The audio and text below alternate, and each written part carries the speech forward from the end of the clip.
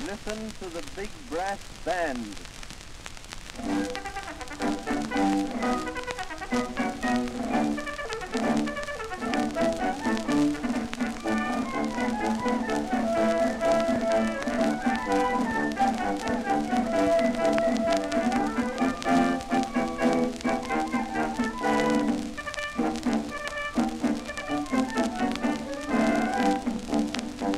When Leonidas Lincoln Lee was a pickaninny coon, his mammy says it was his great ambition to beat a drum and blow a horn and to whistle every tune and someday grow to be a great musician. When the coon troops marched away to war and the people all felt sad for fear they'd never see them anymore, he never thought about their fate, he only thought the band was great.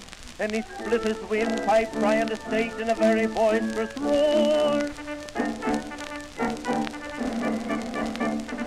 Oh, won't you listen to the big brass band? Doggone ya, honey, ain't that music grand? Lordy, see the gang when the cymbals clang and the big bass drum is loudly pounded. Biff, boom, bang!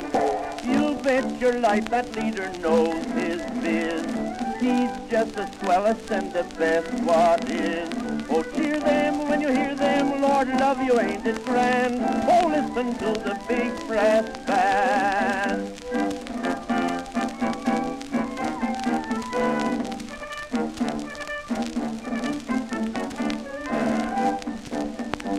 When the Sousa band all dressed up grand took a trip across the sea to the tune of Dixieland and Annie Lowry, they found their fleet was incomplete, so they had to send for Lee to help them win the proper mounted glory.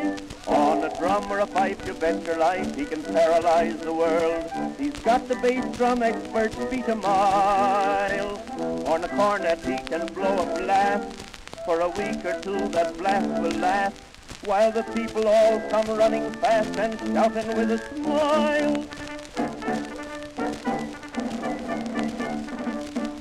Won't you listen to the big brass band? Doggone ya, honey, ain't that music grand? Lordy, see the gang when the cymbals clang and the big bass drum is loudly pounded. Biff, boom, bang! You bet your life that leader knows his biz. He's just the swellest and the best what is. Oh, cheer them when you hear them, Lord love you, ain't it grand? Oh, listen to the big brass band.